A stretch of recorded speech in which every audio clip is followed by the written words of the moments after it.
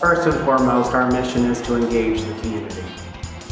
We have classes and camps that are offered during the summer months. We have a concert series which reaches about 10,000 people. It's a summer concert series outdoors just north of the Arts Council. This particular exhibition is about Down syndrome, individuals with Down syndrome. Really humanizes and creates a different perspective of how to view somebody with a certain condition or a certain difference. We have an extensive public art collection, and now we have over 70 sculptural elements in the collection. So the cell phone tour was created to sort of reintroduce the collection to the community.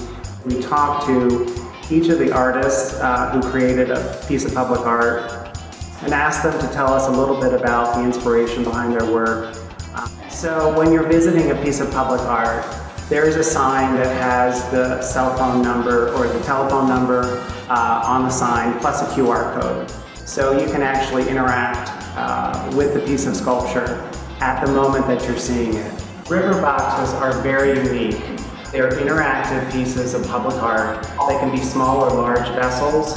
There's a little bit of a game aspect to it. So you're told what park it's in and you're given some hints, and we give you the GPS coordinates for it.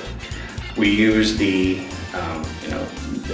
mapping features on our phone. There are clues, there are hints on there. We're calling that up so we can actually find the river box.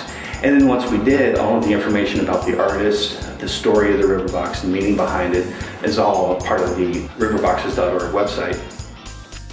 One of the things we're thinking about and working on is raising social awareness to actually shift people's perspective about how they see things. So the art is a visual representation of allowing somebody to look at things differently.